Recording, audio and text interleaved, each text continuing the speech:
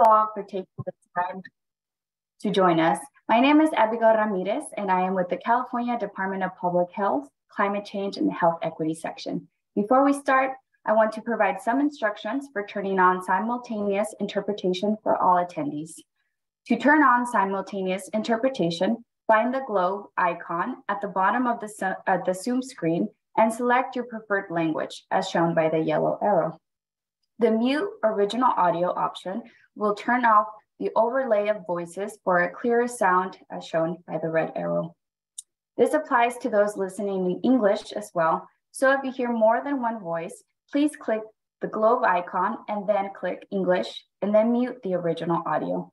Please note, if you don't see the globe icon on the bottom, your Zoom software may need updating in order to take advantage of the interpretation functions. Now, I will give these instructions in Spanish.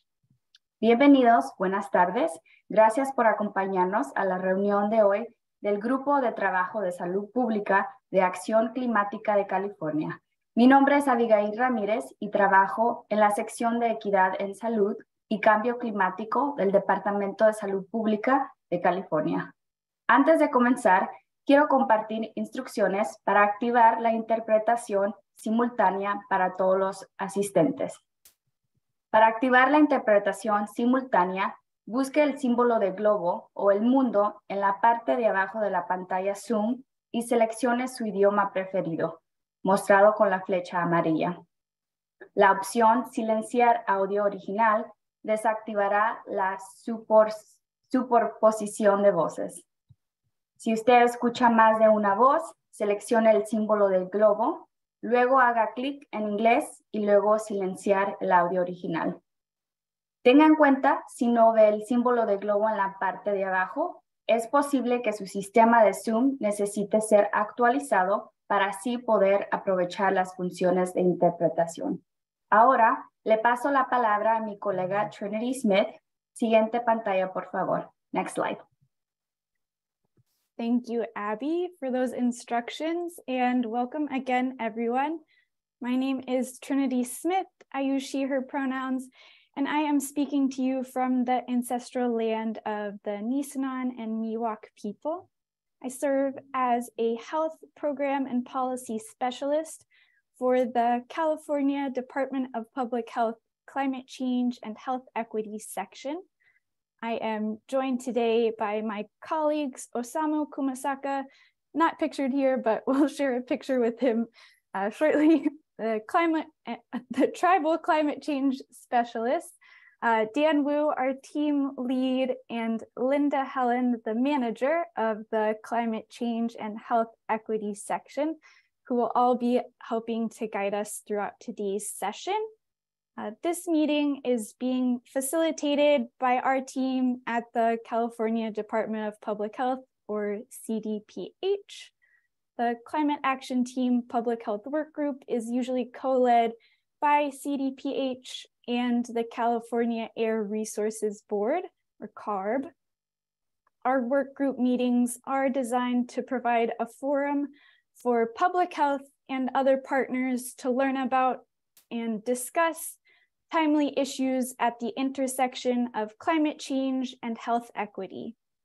Today's presentations will center on the work and resources that communities have cultivated to sustain and bolster the mental health and overall well-being of youth and other populations inequitably impacted by climate change and systems of oppression.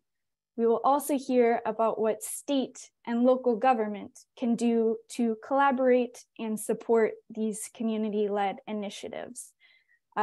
Before we get started with all these great presentations and discussion, we do have a few more housekeeping items.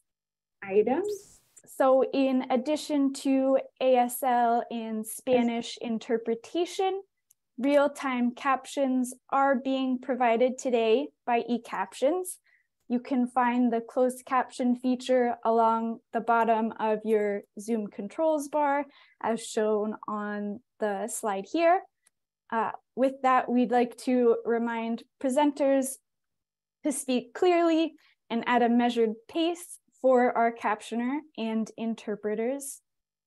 For this meeting, we have muted all attendees, but we encourage you to submit any questions you might have through the chat feature, also found in the Zoom controls bar and shown on the screen here.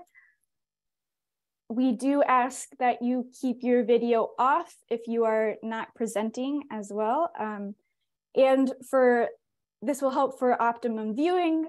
And we suggest going to the view icon in the upper right corner of your Zoom window and selecting standard or side-by-side speaker view for the best view of our speakers.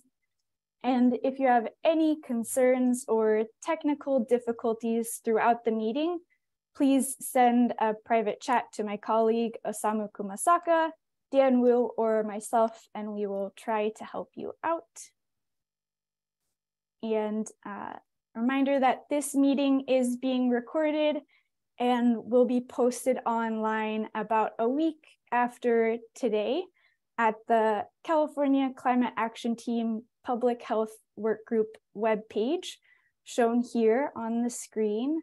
And we'll put this link in the chat as well. But first, I'd like to pass it over to my colleague, Osamu Kumasaka, to share a land acknowledgement for today's meeting.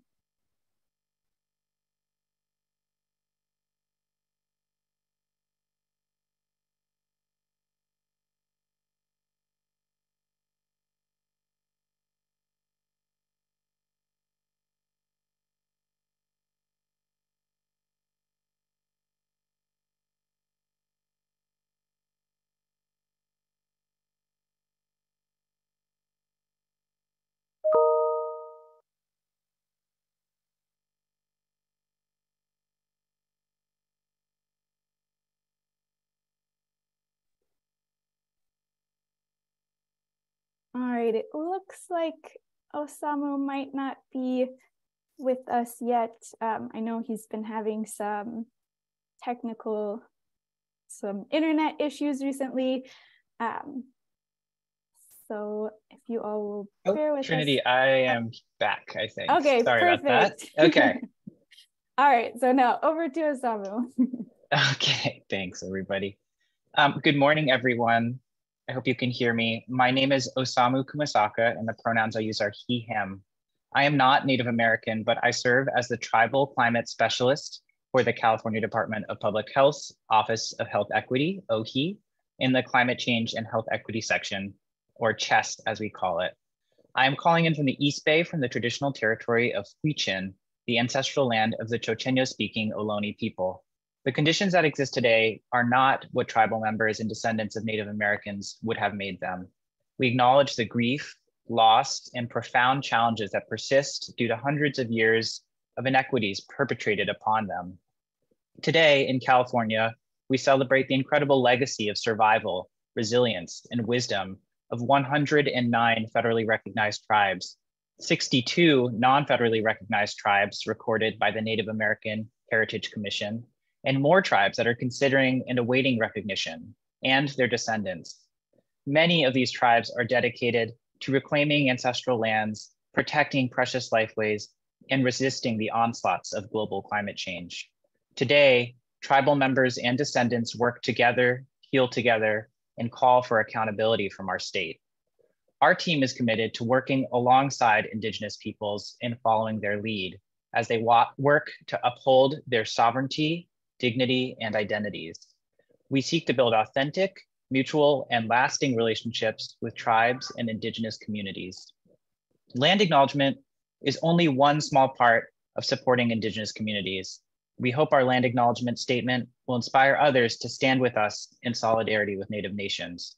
Solidarity can look like donating your time and money to tribes and Indigenous-led organizations, amplifying the voices of Indigenous people, leading grassroots movements for justice and healing, and returning land to tribes. And with that, I'll turn things back over to Trinity. Thank you. All right, thank you so much for that, Osamu. Now I would like to welcome our first presenter, Stephanie Welch, to provide some opening comments for today's meeting.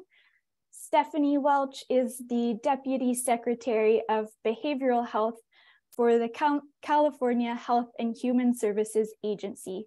Stephanie has over 2 decades of experience in behavioral health policy, program administration, evaluation, and advocacy at both the state and county level, working at organizations such as the California Mental Health Services Authority, the County Behavioral Health Directors Association, and the California Council of Community Behavioral Health Agencies.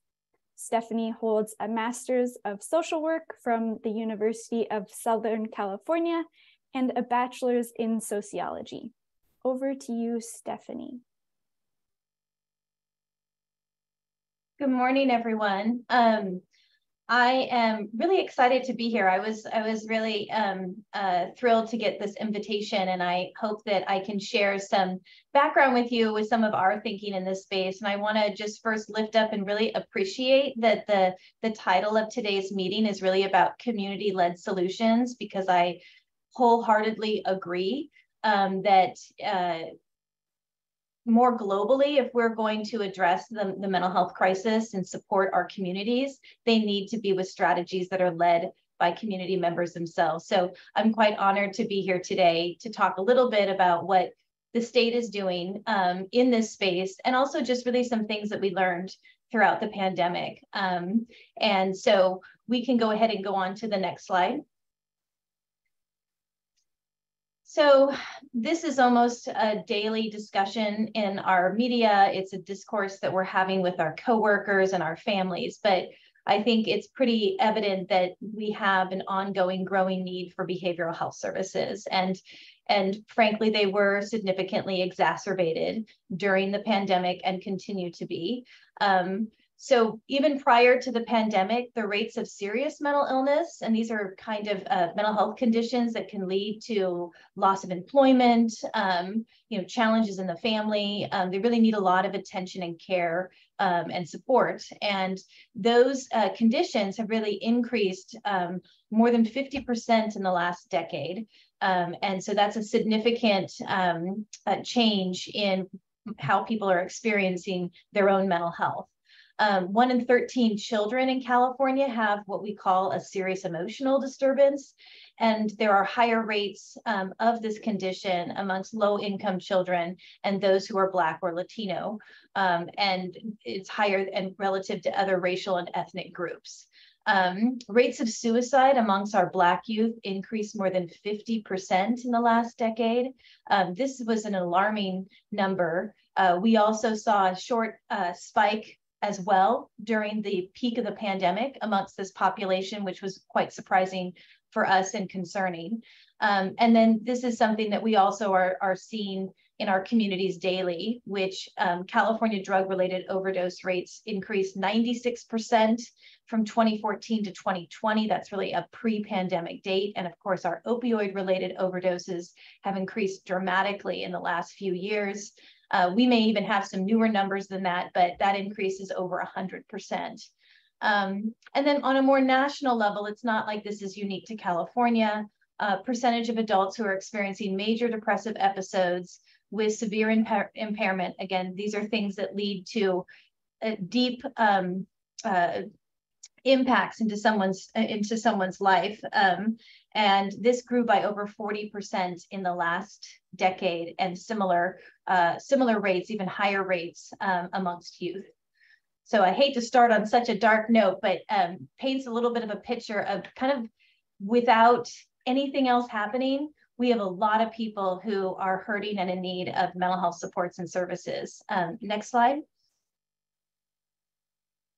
So we also have a community behavioral health system that is really underfunded in terms of infrastructure. So between 1995 and 2017, the per capita psychiatric inpatient bed rate went down by 42%. This isn't we see psychiatric inpatient beds as a immediate, temporary, and short-term acute response to somebody who's in a psychiatric crisis, not any kind of a long-term solution. But the number of beds going down by that much means that we don't have places to care for people who are in psychiatric crisis. California has expanded access to substance use disorder residential treatment in recent years, but there is a significant amount of more that needs to be done. There are parts of the state that are completely, absolutely no services are available for youth for substance use residential treatment. It continues to be very hard to find places for individuals living with complex conditions and histories of mental health issues to find residential treatment. And there are some counties in our state that may not even have residential treatment available for adults with mental health issues. UC San Francisco recently did an estimate that here in California, we have 41% fewer psychiatrists and 11 fewer psychologists, what we call licensed marriage family therapists, licensed professional counselors, and licensed clinical social workers than needed. And so really, this is saying we don't have the buildings and the facilities, but we also don't have the workforce to care for the need that is deeply growing in our state. Behavioral health practitioners the behavioral health practitioners that we do have, they're two times less likely to be Latino, and 3 times less likely to be African American, and 2 times less likely to be Asian. And so basically what that means is we don't have a workforce that looks like California to care for Californians when it comes to their mental health and substance use treatment needs. Next slide. So also for those who are experiencing very complex issues, we need to have appropriate housing and income supports. Many of our counties, our behavioral health stakeholders have really urged the need for us to invest in, in affordable housing and housing supports and supportive employment for people who are living with more serious and persistent conditions around behavioral health issues. We also have an explosion of homelessness. Over 171,000 people were experiencing homelessness in California in the point in time count numbers from last year. And this is often a point that's brought up in the press, that I think a lot of people think that the vast majority of people who are experiencing homelessness are also experiencing a chronic substance use or a mental health condition, but we would really argue that those numbers are less than 1/3, closer to 1/4.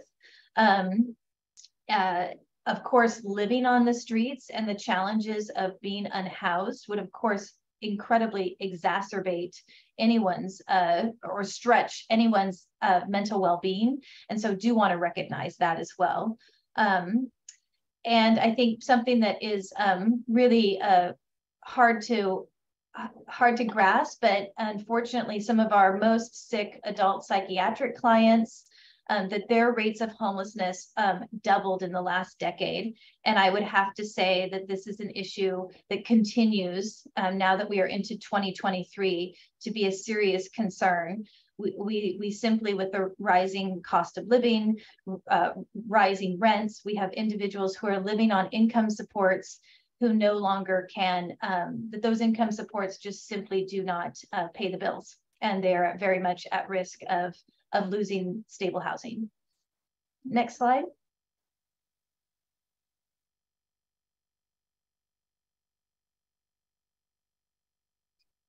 So that's kind of the context of what our system is working on and struggling with.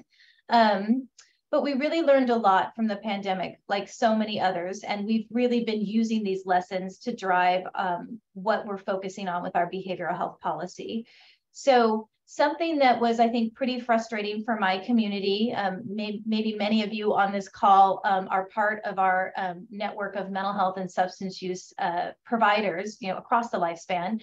But we knew these numbers were emerging during the pandemic. So individuals who are diagnosed with a substance use disorder had a 30% increase rate of death due to COVID. That's, significantly higher, and, was a number that we were, lifting up in order to raise attention to the needs of people who are suffering from substance use disorders. Probably the statistic that we use most often is that individuals who are diagnosed with a schizophrenia spectrum disorder are nearly 3 times more likely to die due to COVID. And this was only second to someone being elderly. So, and this just represents that people often who are living with these complex conditions, they also have really complex medical conditions. And frankly, they're also potentially living in extreme environmental situations that put them at risk for both of those, both physical and behavioral health issues to be exacerbated. So 1 in 4 adults reported anxiety or depression during the pandemic. Women significantly reported more symptoms during the pandemic or the peak of the pandemic. I would say most of these statistics were pulled from the CDC around mid 2020 through 2022. One survey found that women were 3 times as likely as men to report suffering from significant mental health consequences, including anxiety, loss of appetite, inability to sleep, and trouble completing everyday tasks. There are probably hours of slides that could be lifted up as lessons learned of how people's mental health and mental well-being was stressed during the pandemic, which I think is the focus of much of today's conversation. But it's important for me to lift up because it really did take a significant amount of advocacy so that behavioral health care workers could be prioritized for vaccinations, and individuals with significant medical conditions and disabilities, like people living with schizophrenia, could be included in prioritization for resources and services. Unfortunately, some of our individuals, some of our Californians who are living with the most serious and severe behavioral health conditions are living in congregate settings. These congregate settings were in many cases unknown, and we needed to figure out a way to, like other congregate settings, like skilled nursing facilities, to support our behavioral health clients and the workforce to be safe, and in this case, prioritize for vaccination. Next slide. So some of the other lessons that we learned at Health and Human Services, we have something called the Behavioral Health Task Force. It represents most of our departments and offices, as well as a wide variety of stakeholders across the lifespan. And so it is a helpful body to us to provide us feedback on the development of our behavioral health priorities and policies in this state. And we took some time in 2021 to really talk to our members, who most of them are working in the community in a variety of different capacities, about really what they saw, and so that we could think about this as we move forward with some of the work I'll talk about towards the end of my program. But most notably, something that was really stretched was access.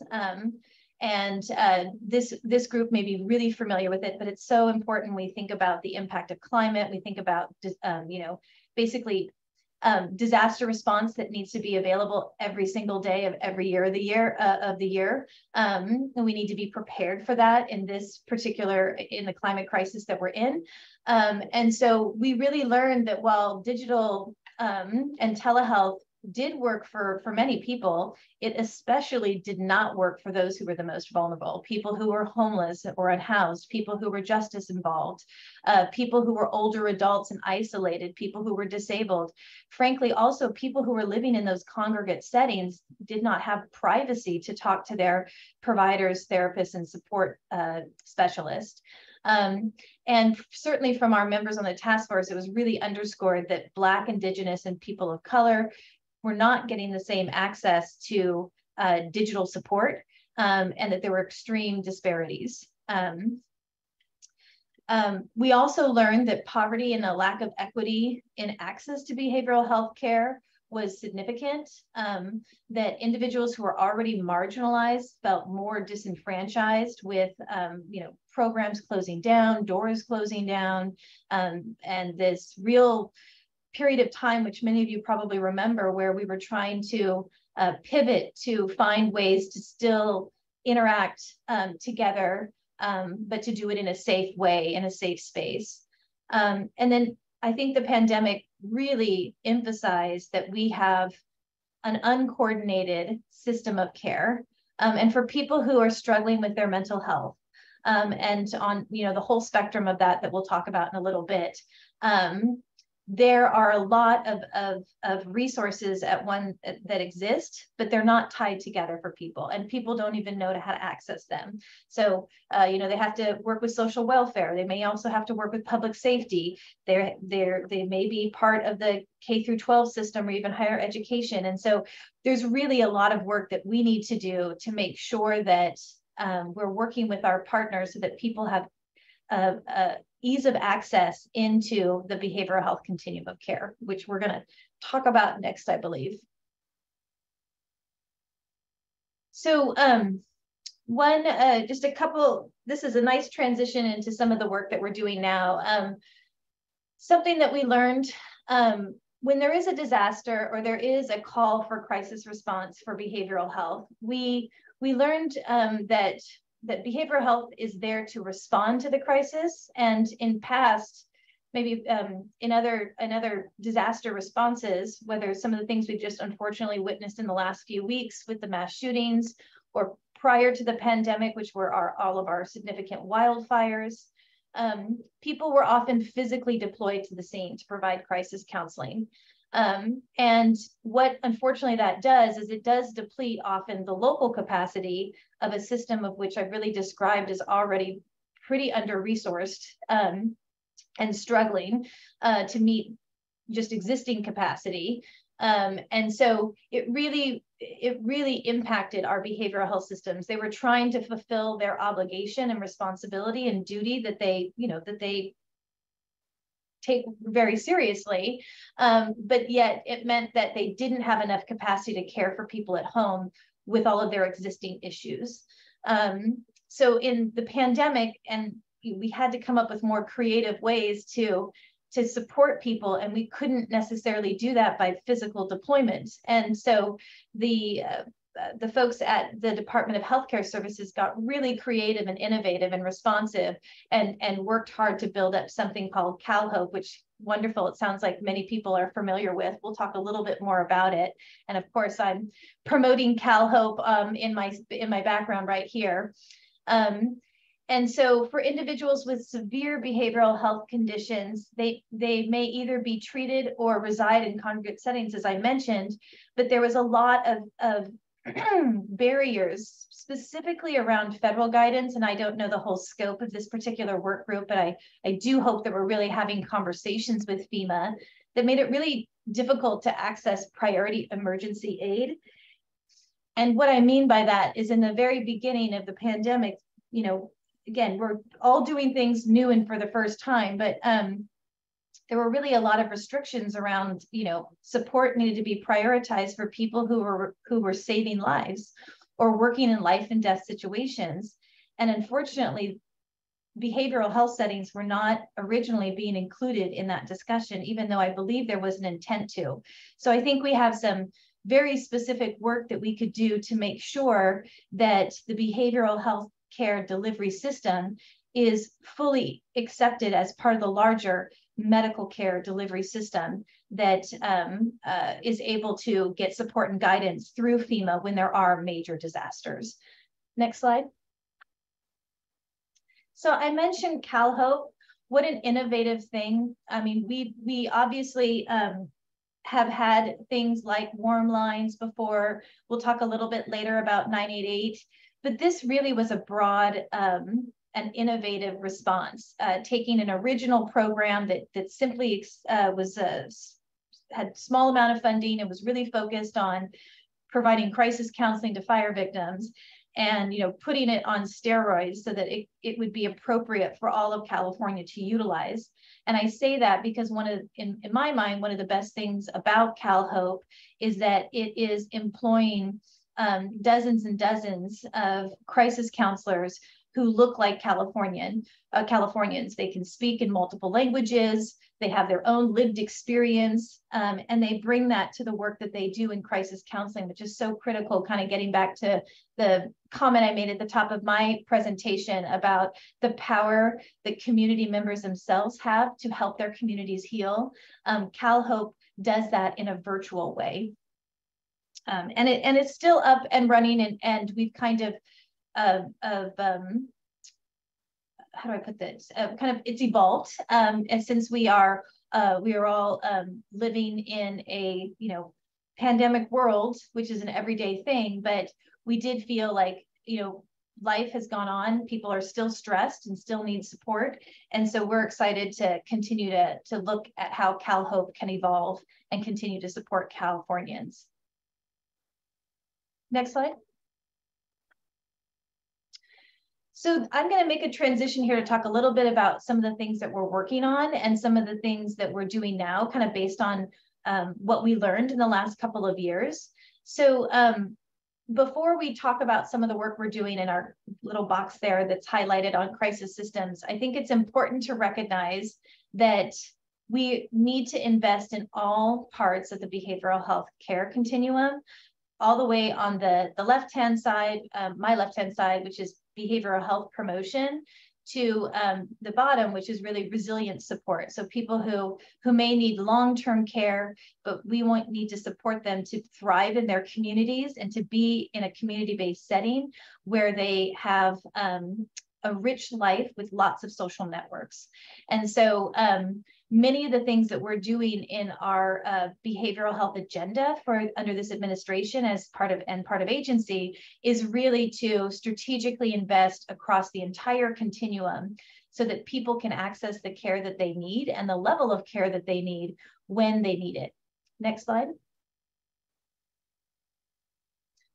So some of our behavioral health transformation goals here at agency are listed there, but I want to just lift up a couple of different things and looking at the graphic that we've put together.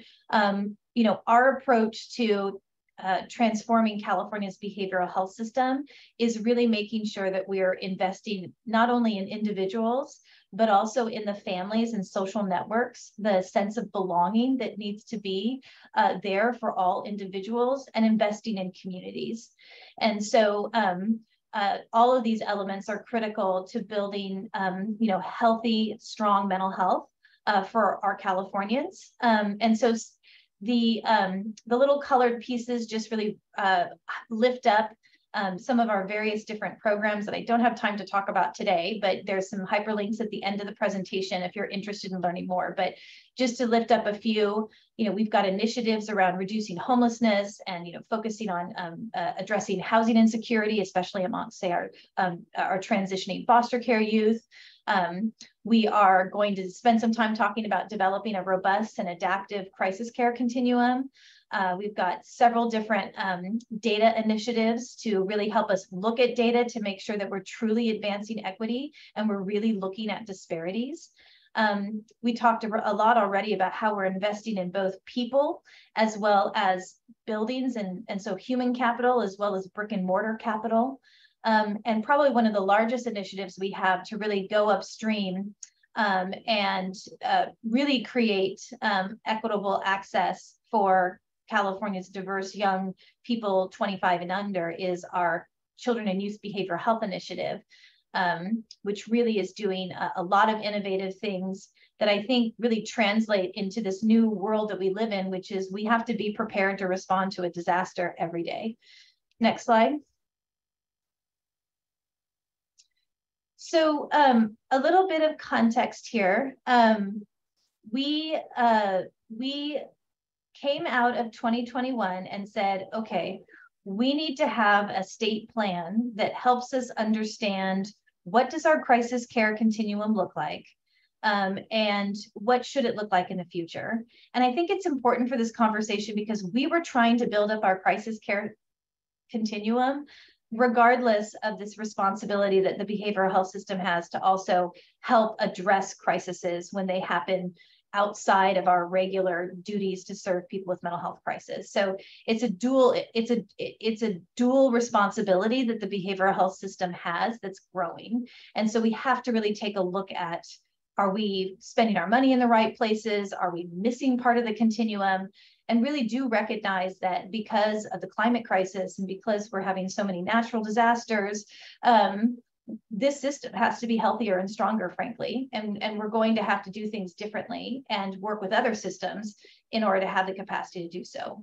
So just a few things here on this slide. A couple of other things were happening in this space. One is we were having an increase in suicide. And as I mentioned before, part of what was so scary about it is that there were significant increases amongst Black and brown boys, so under the age of 18, which we hadn't seen before. And also a significant increase in what we call self-injurious behavior or self-harm amongst young women, and particularly of young women of color. So different emerging statistics that were troubling to us. And so the other thing that was happening on a national level, which you may have heard of, is that the federal government was rolling out a new easy to remember 3-digit number, 988, so that anyone would have better access, or hopefully would have better access, to the National Suicide Prevention Lifeline. And so the other major thing that happened is that last fall, a piece of legislation that kind of creates a roadmap of how California will roll out this new easy to remember 8-digit number, as well as a stronger crisis care continuum, was signed by the governor. And so we have a set of tasks to do in developing this crisis continuum plan. Next slide. So the project itself, one, wanted to identify a statewide vision for a full set of services for people experiencing crisis. That doesn't mean it has to be anyone who is a person living with mental illness. It's for someone experiencing crisis. To define what our statewide essential crisis services should be, to provide a high-level view of the resources that would be needed. While we have a lot of current and one-time investments in behavioral health, it is costly to have these kinds of services. We also needed to identify what kind of governance model, a lot of players in this space, and how, what kind of role should everybody play, and then to develop a roadmap to reach major milestones. And I know that I'm getting close to running out of time, so I'll try to go a little bit faster. Next slide. The plan itself is really designed in 3 buckets. One, which we think is really important and very important for this group, is that we really need to focus on preventing crisis in the first place. Obviously, we can't necessarily prevent disasters per se, but there are many things that we can do with community-based interventions to get people the support that they need before they're in a real crisis. Also responding to crisis. This includes our hotlines, our 988 call centers, but also social service response, crisis response teams, really looking at co-response and non-law enforcement responses to crisis. And of course, if someone is in crisis, they need to have care. And so it's really important that we have crisis services, but also things that transition people to long-term care. Next slide. And looking at the time, I think there's a lot of information on this slide, but basically what it's outlining here is that, over a multi-year period, a 5+ year period, we really believe that all communities in California can build the capacity to provide these different kinds of services in these 3 buckets. And I can't go through all of them today, but certainly take a look at the slides when you have a little bit more time. Next slide. So wrapping up, the things that we found in this process that we'll be publishing very soon will be that based on our preliminary research and many discussions with stakeholders, we do think that California's current crisis system does meet 988 readiness, which is great, but there's a lot of geographic variation, and we have a lot of improvements to make sure that all Californians have access to crisis care. We have put together a plan that outlines how we can build towards creating consistent access statewide so that your zip code or your county or your city doesn't determine your care. We have also outlined steps to improve coordination both across and outside our continuums of care. Behavioral health has to work with emergency responses. Behavioral health has to work with education. Behavioral health needs to work with our veterans and our tribes. How do we do that in a better way? And of course, how do we measure what we're doing and making sure that we're creating more equal access for all Californians to get care? I think we will move on to the next slide so we can wrap up. The next couple of slides are just some significant financial investments that the administration has made in building out this crisis care system. Again, there's mobile crisis units, so the actual infrastructure, the cars, the vehicles. There's the Medi-Cal mobile crisis service benefit, which is really helpful in the sense that people who are Medi-Cal beneficiaries will be able to have mobile crisis services available to them, and there'll be Medi-Cal reimbursement. And we are also publishing a plan, hopefully any day now, which will describe many of the things I've talked about and our roadmap forward to investing in our crisis care continuum. And we have a partnership with the California Office of Emergency Services to work together to continue to implement the 988 system. Next slide. I'm going to skip this because this is just dollar amounts. Thank you. So we have an exciting road ahead of us. We had, as I mentioned earlier, there was a significant piece of legislation that passed. Probably one of the greatest things about it is it gave us a funding source, a surcharge that will allow us to ensure that we have a well-staffed, diverse staff, linguistically diverse staff who are working at these 988 call centers and chat centers and online text centers. Also, something that's pretty significant is that if you are somebody with commercial insurance, that health plans are going to be required to reimburse for 988 center services. So really, that's a significant change. And we think that that will be incredibly helpful to ensure that all Californians will have access to crisis services. We'll go to the next slide. Thank you.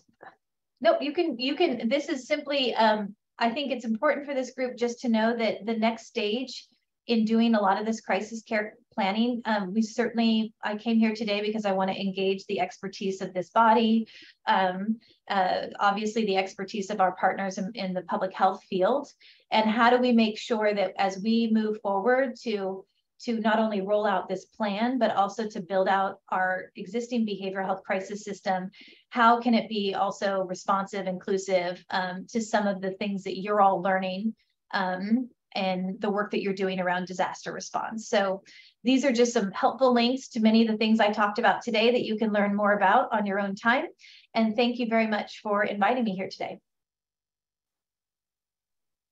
Amazing. Thank you so much, Stephanie, for your perspective and providing that statewide context for today's discussion. So moving along, because we do still have a packed agenda, I will now welcome my colleague Dan Wu to provide an overview of some of the climate change impacts to mental health we are seeing.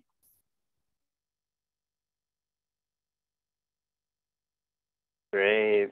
Thank you, Trinity, and thank you so much, Stephanie, for that presentation, which provided an important context and a detailed overview of what the state health and human services agencies and partners are doing to address the growing need for behavioral health services and infrastructure in California.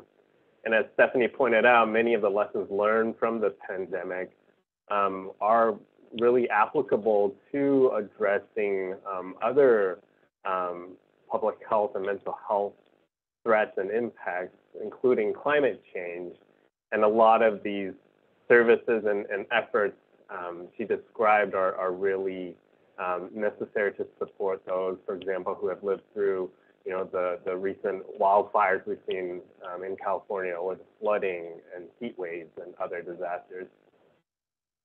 And along with providing the individual behavioral health services and support, we also know that broader policies, systems, and environmental factors, and the living conditions that we all live within, really shape individuals' capacities to reduce the risk of mental health impacts, right? So maintaining community mental health and wellness also calls for solutions that address things like housing, socioeconomic conditions, access to services, resources and opportunities, social connectedness, neighborhood safety, and other social, economic, and built and natural environmental determinants of health and well-being.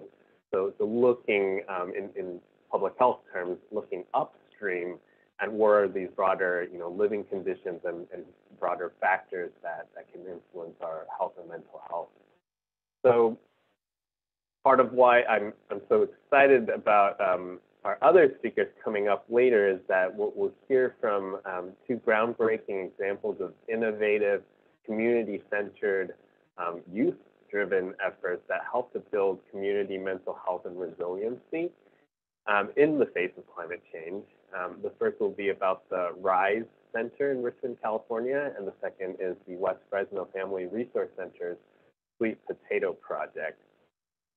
But before we turn to them, I want to set the stage a little bit and make more of a explicit connection between climate change and impact to our mental health, and why building community resiliency is so important to preventing mental health harms and mitigating longer-term trauma.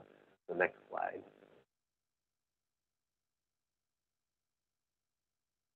So this slide we've shown, in previous presentations for those who've joined our meetings before, but again, I think it's important to really capture the big picture, right, about climate change and why and how it touches all aspects of our health and well-being, really. Climate change affects, access to basic needs of clean air, food, water, shelter, and safety.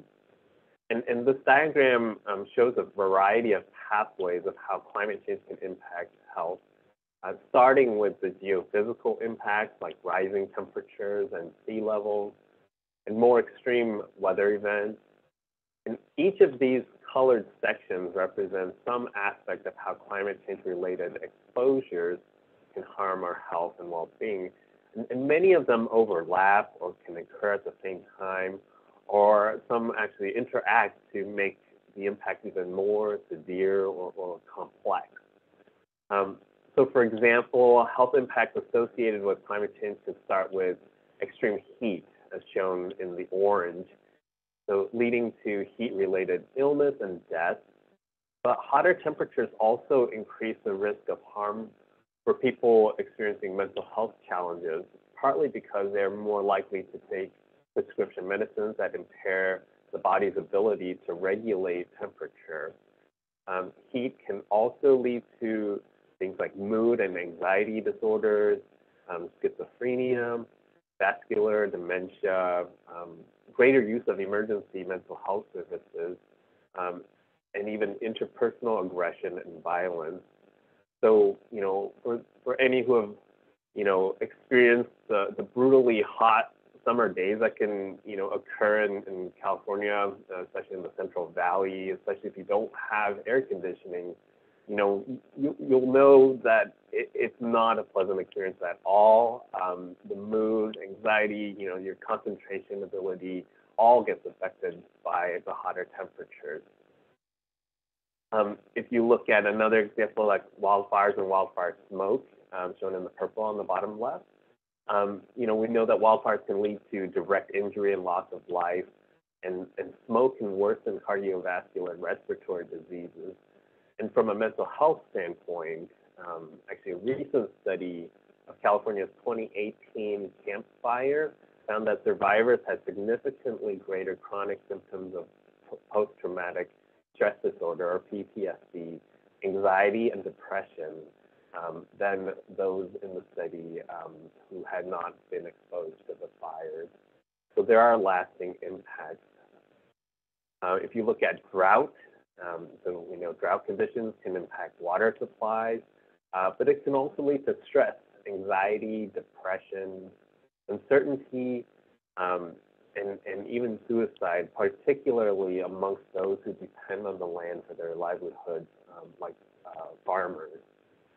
So we see climate impacts also including severe weather and floods, and other environmental changes that can cause grief and emotional pain, disorientation, poor work performance, will cause harm to interpersonal relationships and self-esteem.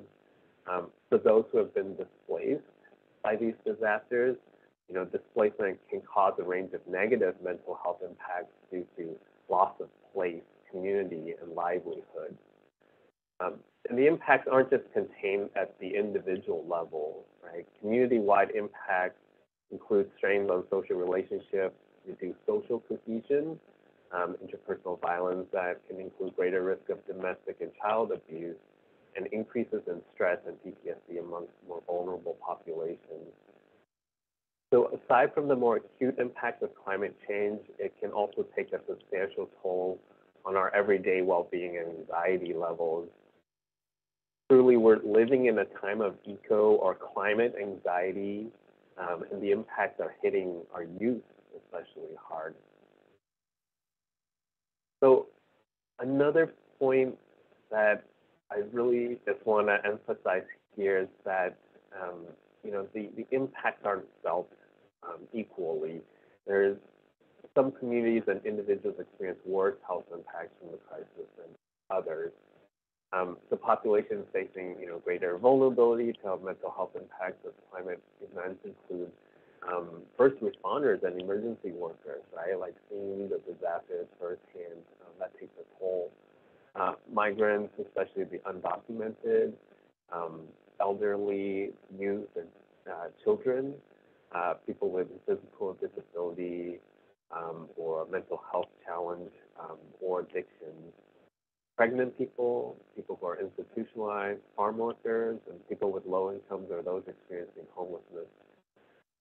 So there are multiple studies that have found that women are more emotionally impacted than men by climate events, due partly to increases in stress related to caregiving responsibilities, financial hardship, and increases in gender-based violence. And vulnerability to mental health consequences of climate change impacts is disproportionately felt among people experiencing other inequities. So if you look at the LGBTQIA+ and BIPOC, Black, Indigenous, and people of color communities experience higher rates of mental health issues due to systemic discrimination, stigmatization, and prejudice. And studies have shown these pre-existing mental health conditions can put these populations at greater risk during and after climate disasters or extreme weather events, when the stress of rebuilding, displacement, and loss of loved ones and communities take a toll on mental health. But the overarching threats of a changing climate can also incite despair and hopelessness in the face of these wicked problems, as they've been called, of climate change. But at the same time, the same disastrous circumstances may also inspire, acts of altruism, compassion, optimism, and foster a sense of meaning and personal growth. As some have called this post-traumatic growth, as people band together to mourn, rebuild, and console amongst the chaos and loss of a changing climate. The people who have faced adversity, including low-income people, communities of color, and people who struggle with mental health challenges, have often developed skills and assets that increase resilience to the impact of climate change, such as stronger community ties, the sharing of resources, and the ability to adapt and innovate.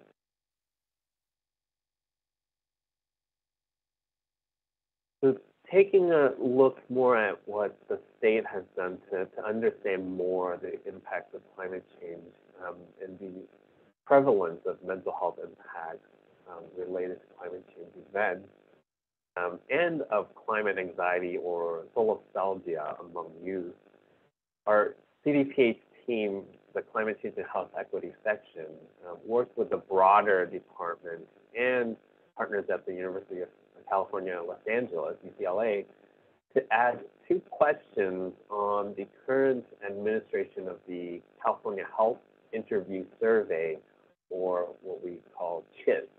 So CHES is the nation's largest state health survey, randomly sampling about 45,400 households in California by phone and internet. The results are provided by county, race, ethnicity, gender, and age group in many cases. So although we don't yet have the full results, I can share some high-level findings so far. In response to these questions, for the teens question, 38% of teens said yes, the issue of climate change makes them feel nervous, depressed, or emotionally stressed. That would translate to approximately 1.2 million teens. For the adult question above on mental health impacts, those who experience any event, 21.8% said their mental health or in their household was affected. So that would translate to approximately 2.8 adults. This is about 9.8% of total adults, including those who did not report experiencing EMD. So once we have the full findings, likely later this year, our hope is that these findings will help to demonstrate the need to prioritize resources and services to areas and populations experiencing the most mental health impacts of climate change. But that doesn't mean we can't take action right now.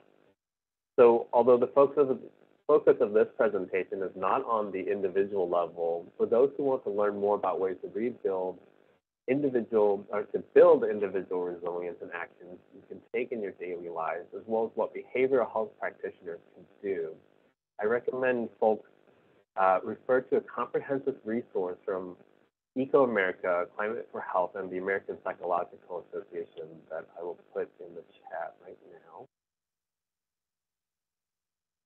Okay, yeah, actually this slide, yeah. So what are some ways we can work towards greater community-based solutions? One way is to apply a racial and health equity frame to mental health with trusted, culturally competent providers representing and from their communities.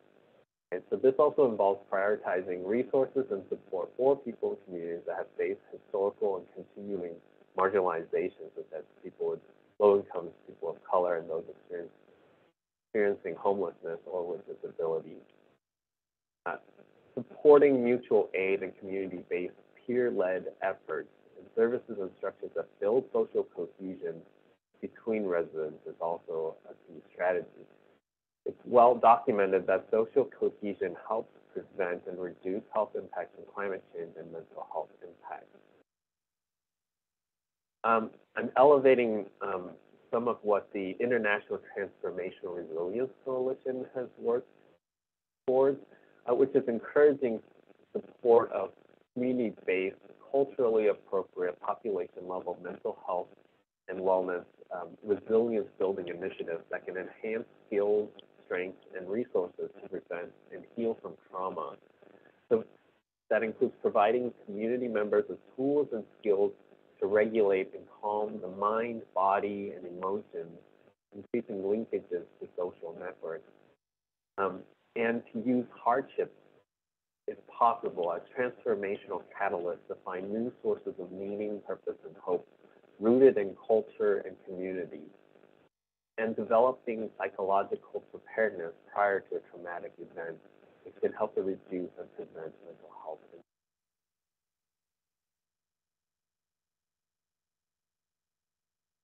So finally, mental health impacts of climate change can be prevented through a public health approach at the population level, right? So that's in addition to all the important individual level solutions. But we want to, focus more upstream towards prevention and not merely focus on individuals, deemed to be high risk or show symptoms of pathology. So this approach really prioritizes preventing problems and not merely treating them as they appear. So that can include collaborating with others to meet people's basic needs. Right? You have necessary things like housing, economic security, food, water, safety, a clean environment, education, and transportation. Also addressing existing inequities that place some people at higher risk of mental health impacts and the health impacts of climate change. So that can include structural racism and working towards racial justice and equity, dealing with economic inequality and other forms of discrimination. And finally, in order to address the root problems of what is leading to climate change, solutions must include policies that reduce greenhouse gas emissions, like carbon emissions, and uplift public health. That's a lot of what team at the CDPH Climate Change and Health Equity section focuses on, these solutions that provide win-win benefits for climate and health. So an example is increasing access to green space, right? There's a lot of research out there about the health and particularly mental health benefits of exposure to green spaces and even visual, seeing and looking at greenery and trees and forestry has a lot of benefits. You can look at active transportation, walking and biking. A lot of these definitely have physical health benefits, but also mental health benefits, engaging in physical activity and exercise. And green spaces and active transportation options also help to reduce greenhouse gas emissions. So these are the multi-solution strategies that we really want to elevate.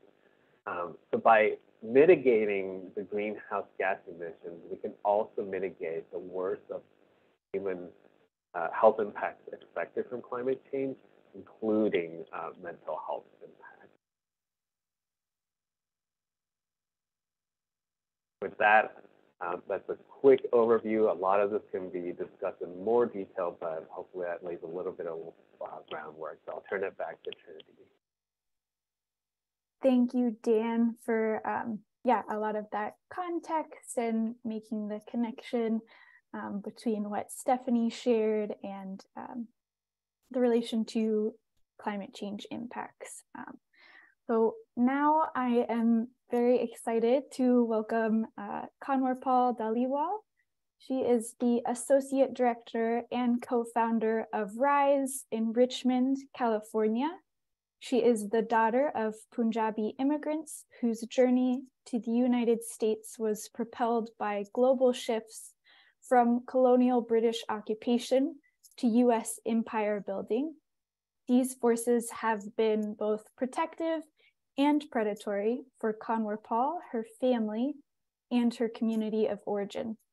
These axes of privilege and subjugation guide Kanwarpal's purpose, which is to contribute to movements, communities, and legacies of liberation, to honor and heal the ancestors who fought for her existence and survival, and to forge a world that is just and gentle for future generations. Kanwarpal holds a master's degree of public health from San Francisco State University. So I will pass it over to you, Kanwarpal. Thank you, Trinity. Can you all hear me okay?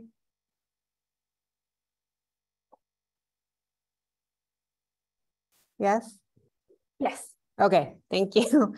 Hello, everybody. It's great to be here. Thank you for inviting Rise to be a part of this conversation and to share some of our learnings and work and praxis around, liberatory mental health. I will say, let me ask, how much time do I have? You have 12 minutes. Okay, all right. So I will do a speed lightning sort of presentation, but what I really want to sort of offer in this space is we are an organization, we are a health home, we are building ourselves as a climate resiliency and liberation hub, but really our work is to build loving, healing relationships so we can build loving, healing communities, so we can build loving, healing power to really create the systems in the world we deserve. So everything you hear and see is in service to that and is in service to centering young people to actualize that kind and spirit of power and systems in the world. So I'm going to read this first slide about our roots. Rise was born from Black, Indigenous youth of color organizing to change conditions in Richmond and beyond. They understood creative expression, centering relationships, and being adaptive and responsive as key tenets of safety, belonging, and healing. They called on systems and adults to build power together with young people to dream and enliven beloved community that is just and affirms their humanity. Rise Commons, which is our new expanded campus, was always part of our vision, a campus dedicated to lifting up youth culture, innovation, creativity, healing, and connection. And I also want to say with a lot of gratitude and humility, I'm very grateful to be an entrusted adult in this youth space. It is not lost on me that many of the young people who organized for the space I'm in now are no longer in this material world with us. They and others who are here are living kin, organized for this space, knowing they would never directly benefit. So it was 14, 15, 16, 18-year-olds really thinking about legacy and the next generations and what they need. And so I hold that very closely and with a lot of responsibility and gratitude. Go to the next slide. So a little bit about Rise. When we opened in 2008, we opened with 6,600 square feet. We just recently, over the last year, have moved into a 45,000 square foot campus. And so I'm not going to read this slide fully, but you can see the range and depth of programming, supports, and services that we provide. We are located on the unceded territories of Ohlone and Muwekma lands in Richmond, California. And if there's anyone from Richmond who knows Rise, please feel free to do a shout out in the chat. Always helps to know if folks know or don't know. Go to the next slide.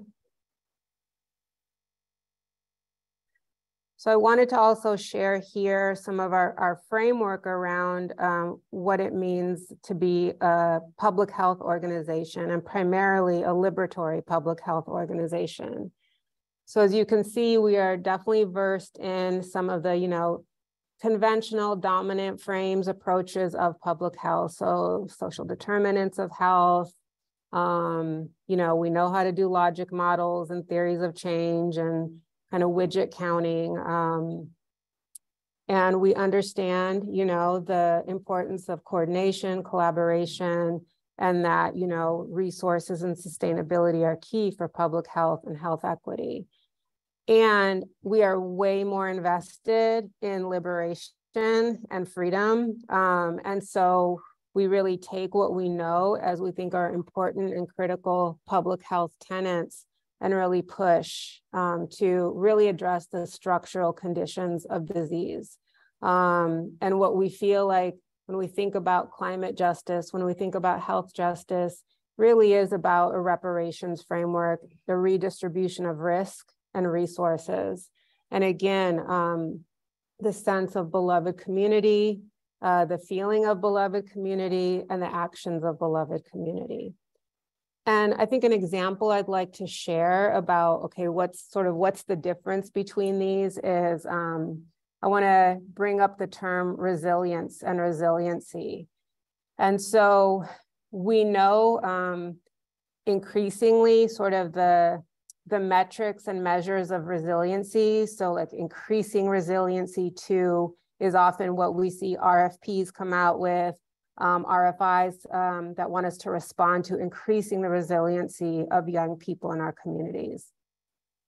And I want to push back on that, call in for us to really start from the affirmation that our existence, our young people's existence, is our resiliency.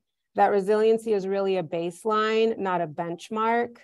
And so we actually would feel like we are failing our young people if all we did was try to increase resiliency, because increasing that is really in the context of how can I help you?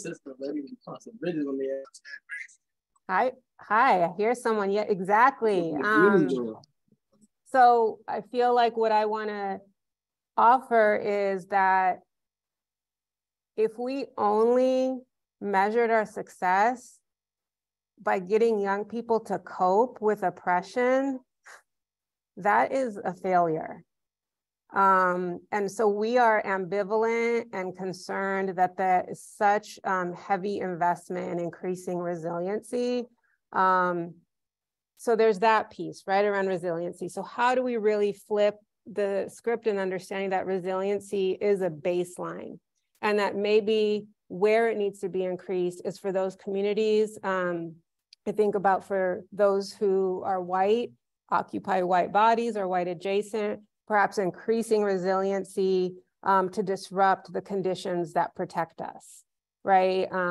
Because there's a sort of fragility and sort of a muscle that has not been used because we are so protected and benefiting. And so that is how, when we talk about ourselves as liberatory public health, is what we're talking about. We ain't got shit to prove about our existence and our affirmation. So we want to list that as our baseline.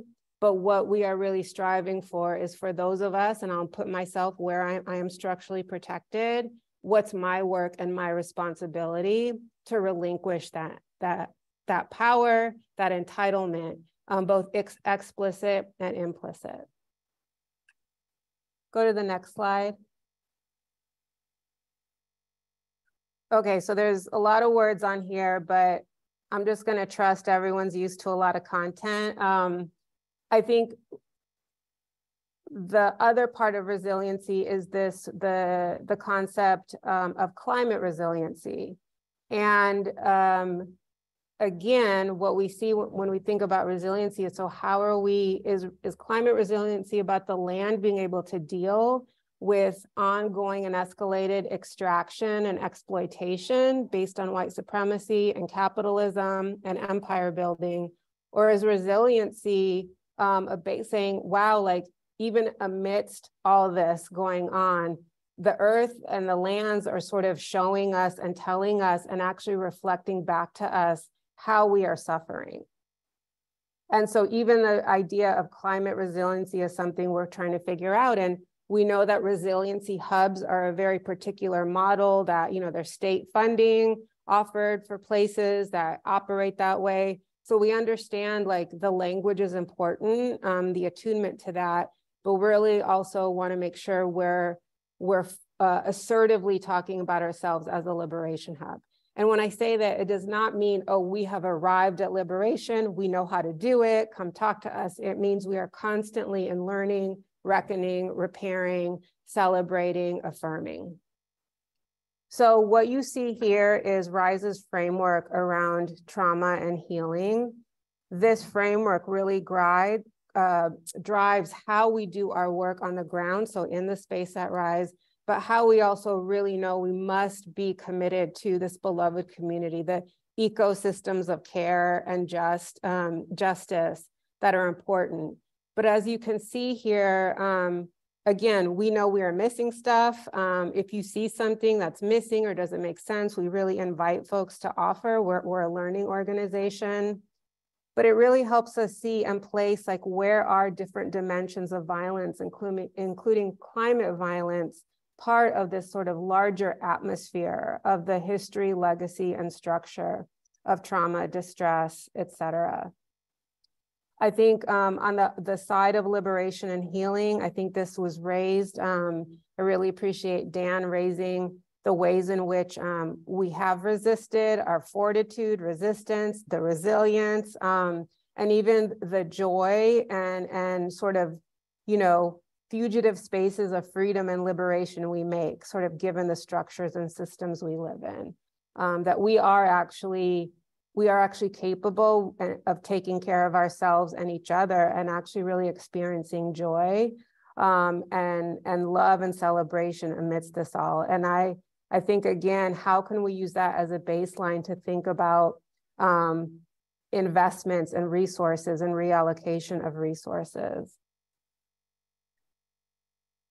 So you will have, I believe, all these slides. It's really hard not to be sort of on a place where there's some feedback and conversation. That's how I operate. But I will just stop here. I think the last slide I have, I want to make sure there's room for our Fresno kin. So these are just some of the ways, I think, key ways in which we show up as adult allies in solidarity with young people.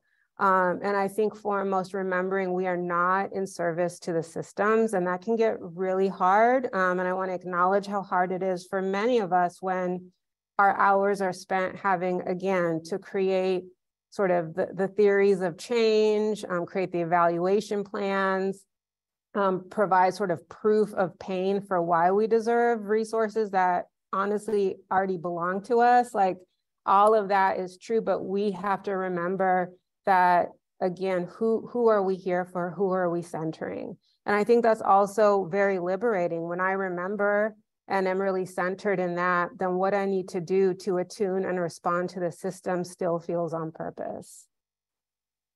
I think the other thing, you know, that I want to say is our young people have shared with us as a power building organization that, and a direct service provider, they experience atmospheric distress. So I know we're talking about climate, sort of the, you know, climate health here.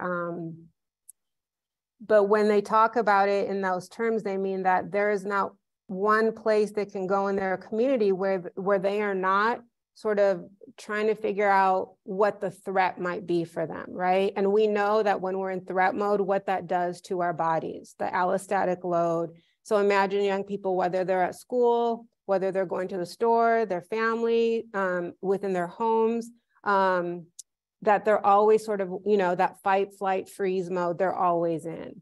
And so they've told us that it doesn't matter what systems they have to engage with, they are policed and surveilled by all the systems, including health systems. And so RISE really works to create ourselves as a space where they are not feeling that kind of surveillance, where they know where the adults are in the space. We're not hovering over them, but they know where we are, and when they can access us, that they can enter into the space and programming in any way that works for them.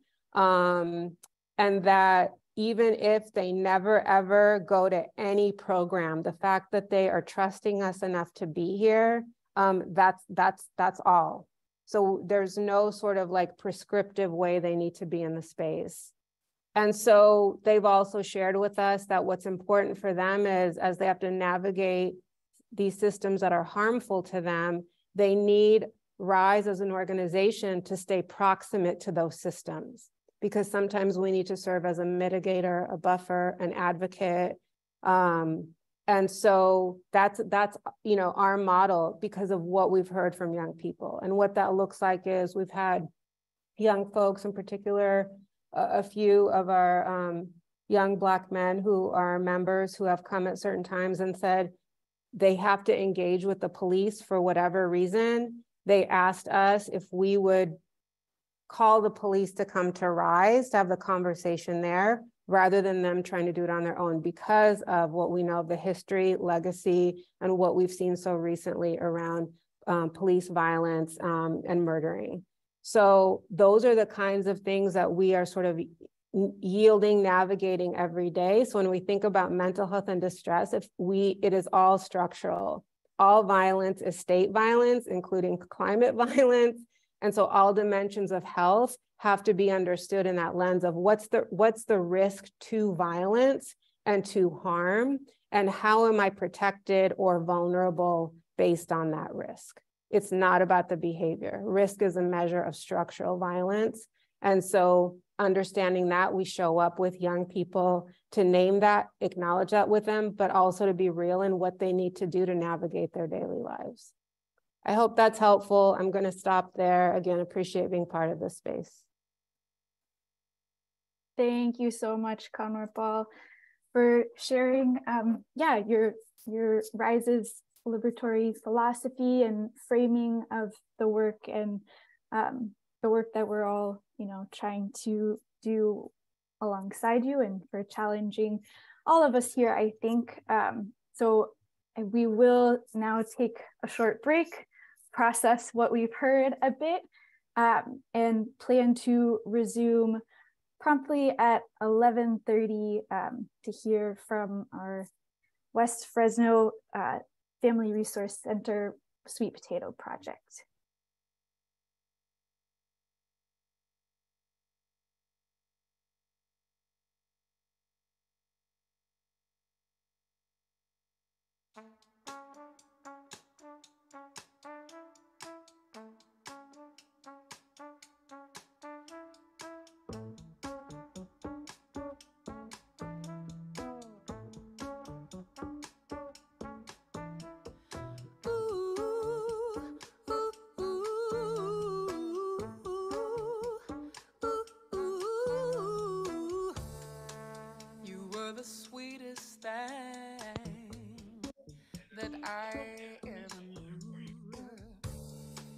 I don't care for sugar, honey, if I can't have you. Since you've abandoned me, my whole life has crashed. Won't you pick the pieces up, 'cause it feels just like I'm walking on broken glass. Walking on broken glass.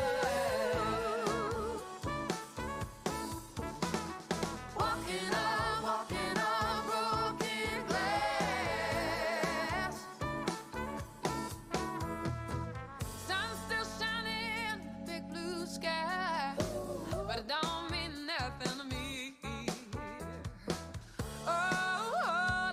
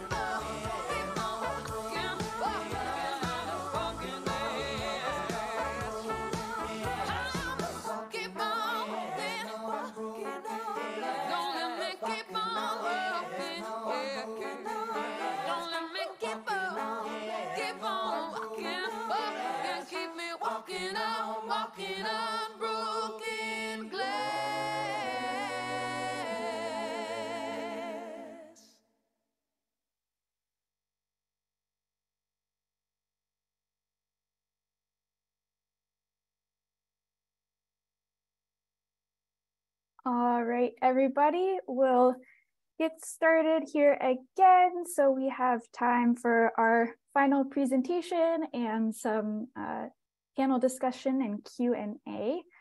I did just want to quickly mention that we had another presenter planned as well.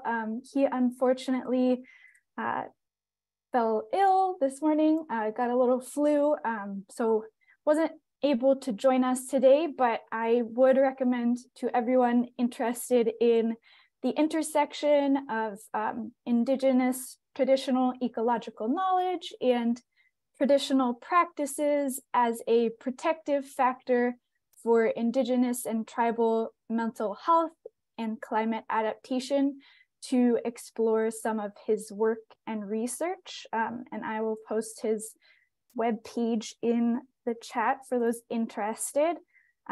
But we will move on to our final presentation, the West Fresno Family Resource Center, discussing their Sweet Potato Project.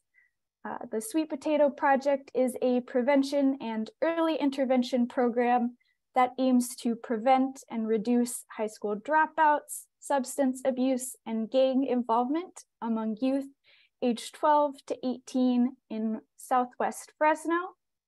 And today we will hear from Patrick Hamilton, the program manager, along with program assistants Andre Smith, Alex Rodas, Ben Britton, Asenia Porter, and Samad Walton. So over to you, team.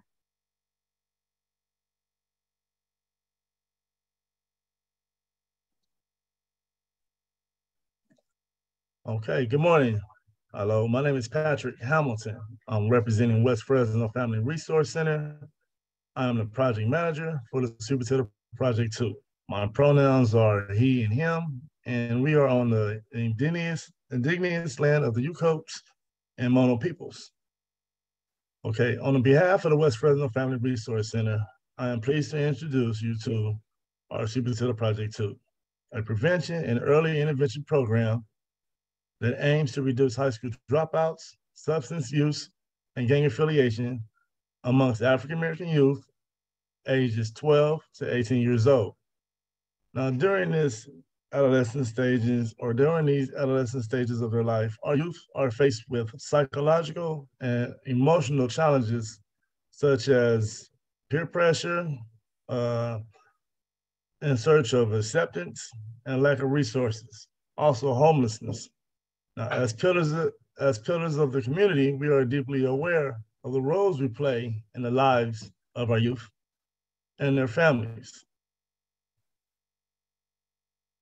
This program was designed to promote resiliency, leadership, and coping skills. We are dedicated to providing a healthy and safe place for the youth to come, think outside the box, dream a little, and create hope for their future. Now, I will have a few remarks and quotes for participants in our program. Next slide.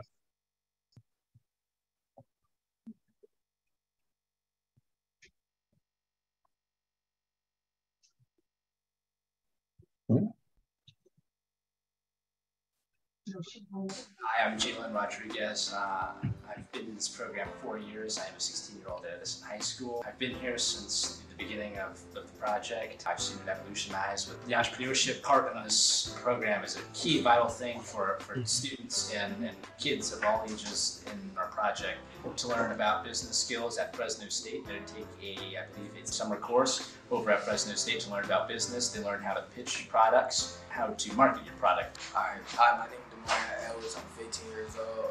We're just not a program, we're a family.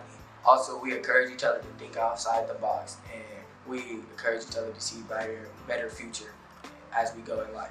Hi, I'm Samaj. I'm 15 years old. What the Sweet Potato did to impact my life is teach me how to hold my mug. To hold my mug means is to be accountable for my actions. Hi, I'm Zariah Davis, and I am 12 years old, and this program has gave me confidence to raise my hand in class and become a better student. Hi, I'm Rihanna Taylor and I'm 15 years old. This program has provided me a safe place and keeps me out of trouble after school. I'm Marilyn, and what the Sweet Potato Project has taught me is leadership and entrepreneurship, and they provided us with opportunities to be going out to different events, socializing with new people. Hi, my name is Dorlia Woods, and this is my first year. And the Sweet Potato Program has taught me how to uplift my confidence with others.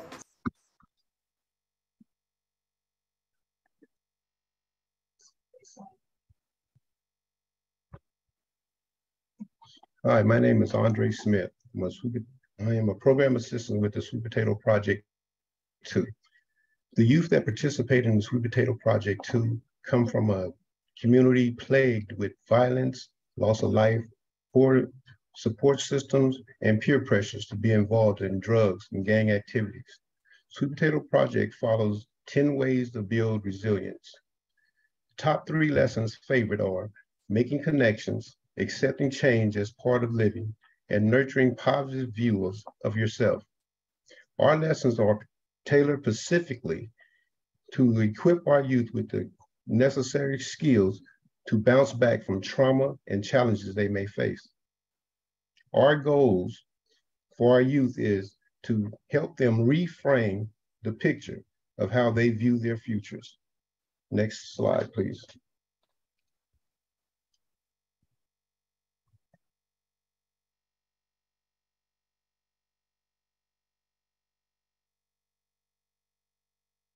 All right, listen, last time we were here, we talked about why we would weed. We weed out, we pull out the weeds because what? They threaten the plants. In life, you're gonna have to weed things out of your life because it threatens your success. Today, you're gonna look out and you see the plant is this high. So what is that thing, look around the field, what is that thing that's about this high? That's a weed.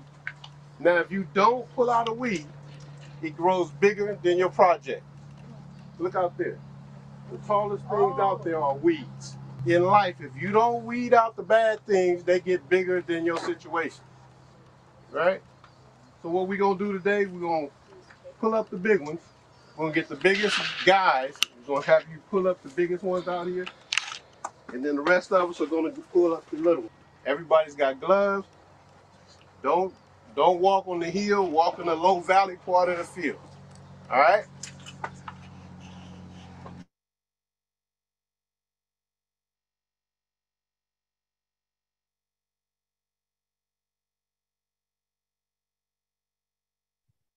Hi, everybody. My name is Alex Rodas. I'm also a program assistant with the Sweet Potato Project 2.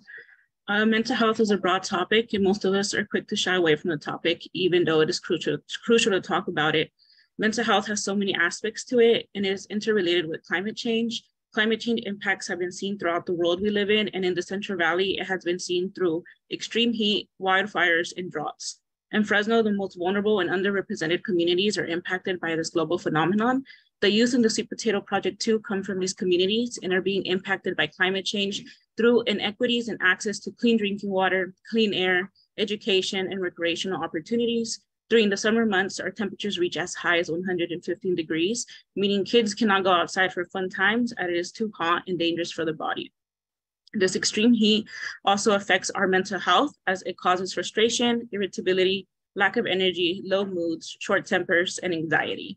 It can also cause mental fatigue, aggression, and high suicide rates.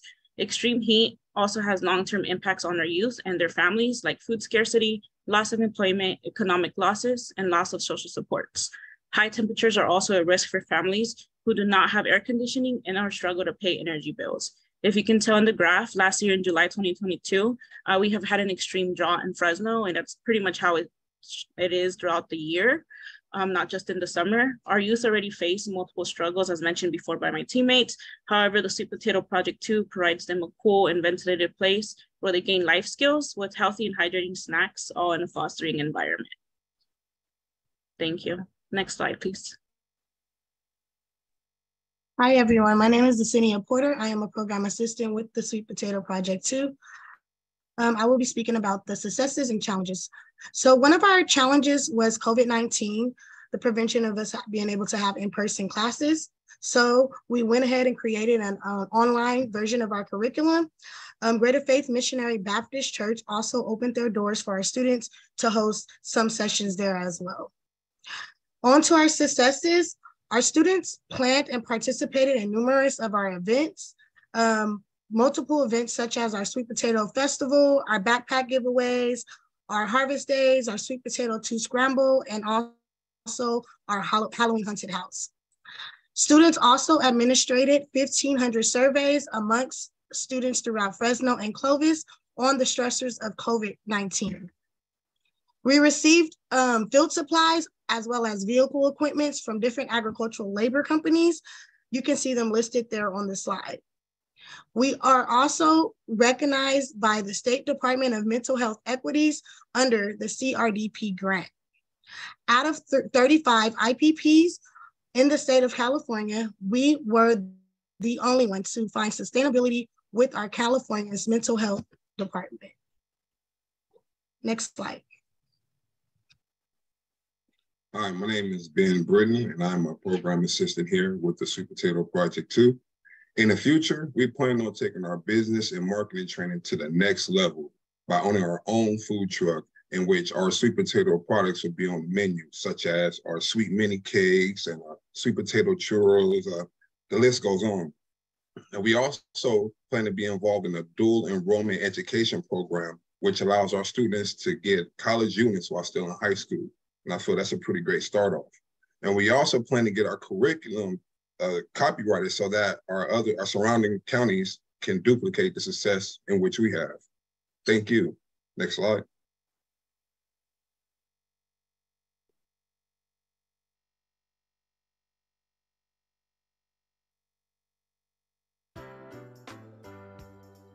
I am today's harvest, changing tomorrow's future. I will fight against all odds that stand against me. My circumstances shall not define me. I will not be shackled by fear, insecurities, or doubt. My past strengthens my present, which complements my future. I will never give up, ever. I shall succeed.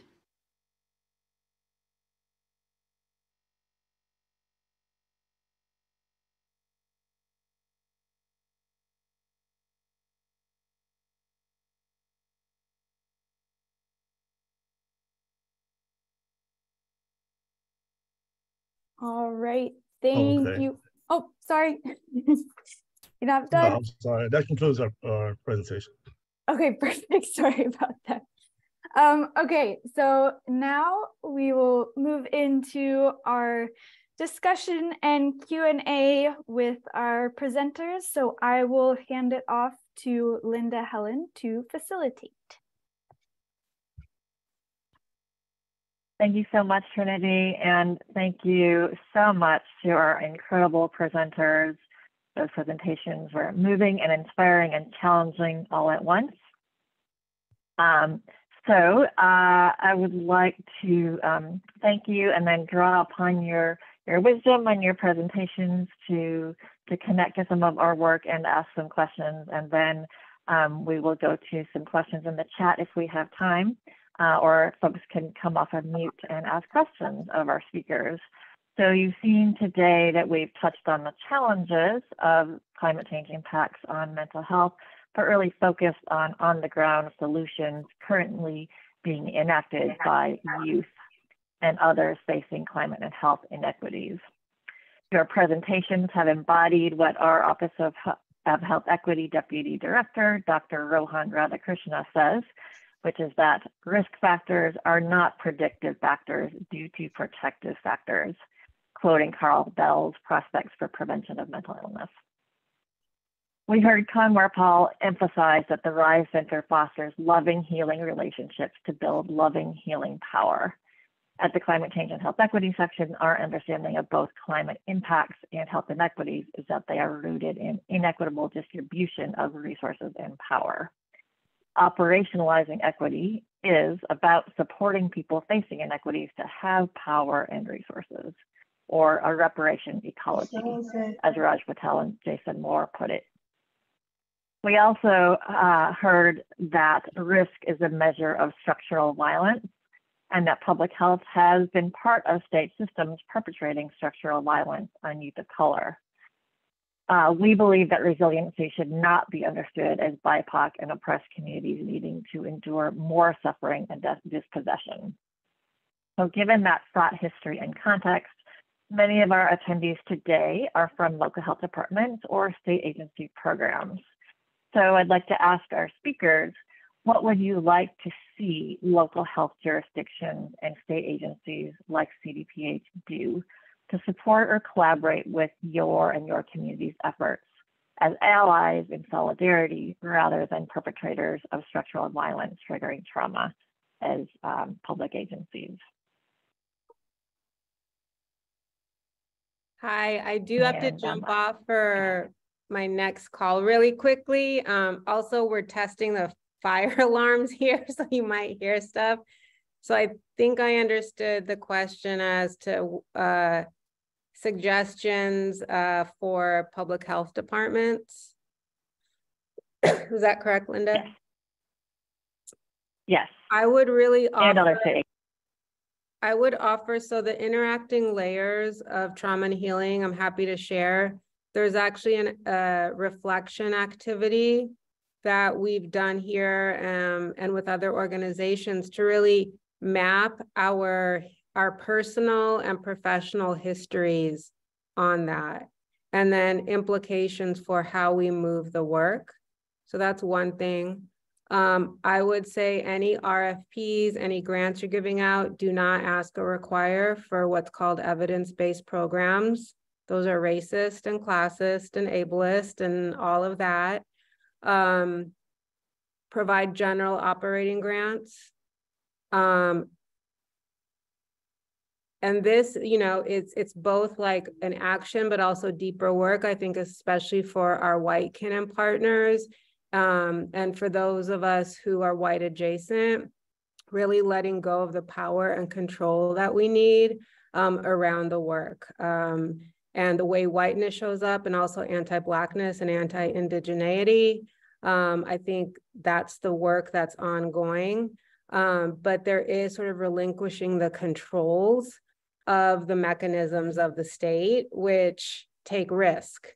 And so I think for all folks, considering what's the risk you can and should take, and for white folks, you got to take more risk, and you got to give stuff up, and you got to be okay with that and be okay in the discomfort. It's nowhere near what our BIPOC folks sort of endure and work through and navigate. So on that, I'm going to jump to the next call. So thank you. Thank you, Kanwarpal. And now I'd like to ask the youth from the Sweet Potato Project and Patrick as well to give us suggestions from your perspective. How can public agencies support your work?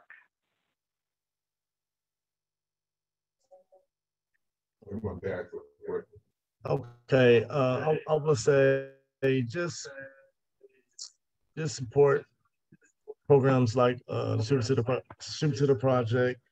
You know, for most people, they have the barbershops, and some may have the hair salon. But for the youth here in West Fresno, they have the Super to the Project. So just, I don't know, just give us some support and help us out.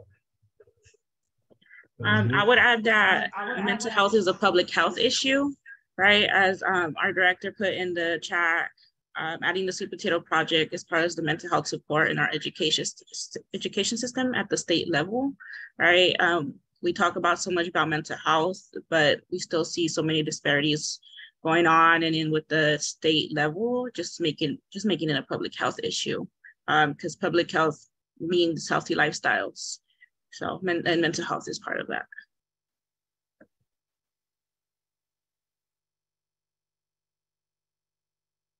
Great, thank you, Alex and Patrick. Anyone else from the Sweet Potato Project? Suggestions for how adult allies can support you?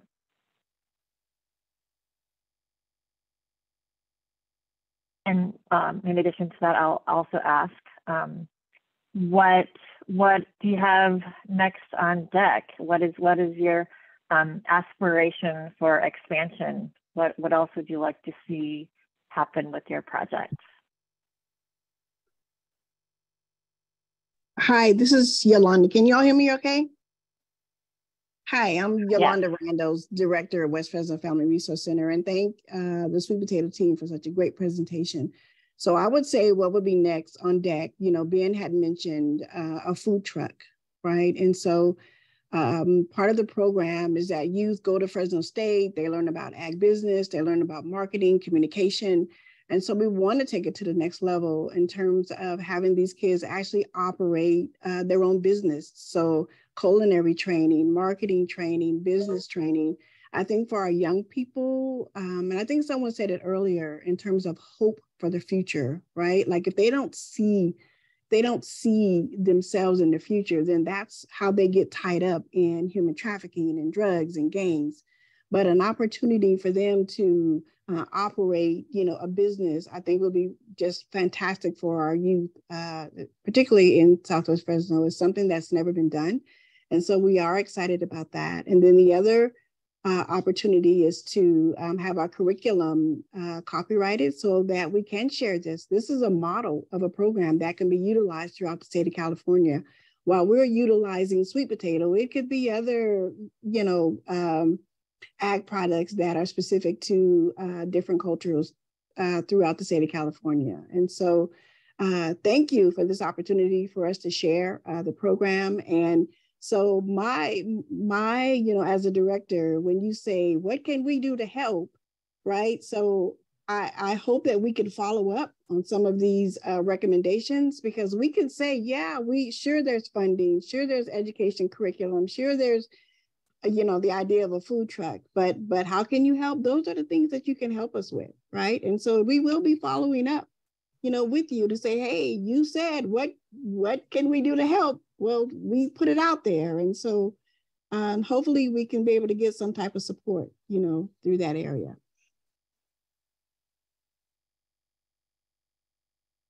Thank you, Yolanda. Anyone else, recommendations or final thoughts as we wrap up before I turn it back over to Trinity? What would you like us to take away from your work?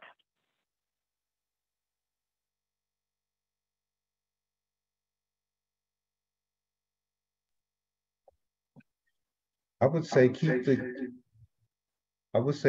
kids in mind. When when there's an opportunity to help an organization, think about the youth. The youth are the future. We should all put our efforts and energy into aiding and preserving the future. Thank you. Thank you, Andre.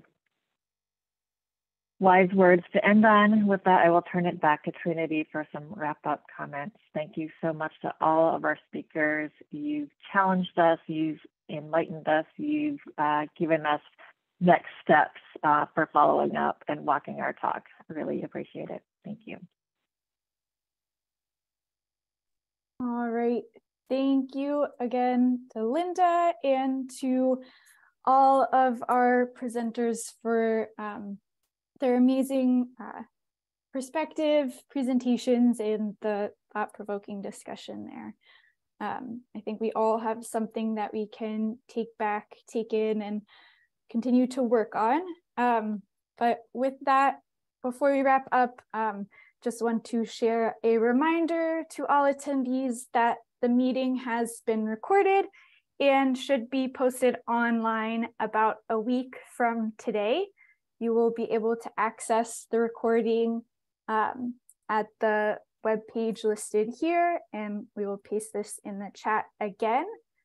If you have any questions or want to follow up with anything discussed today, please don't hesitate to contact us at climatechange@cdph.ca.gov. And I again want to express our sincere thanks to all of our presenters, our facilitators, all of the other people on our team helping pull this together in the background, and to all of you for joining and listening in today. So with that, I hope everyone stays healthy and safe and has a great rest of your day.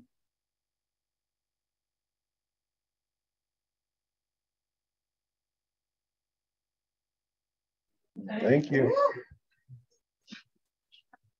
Thank you.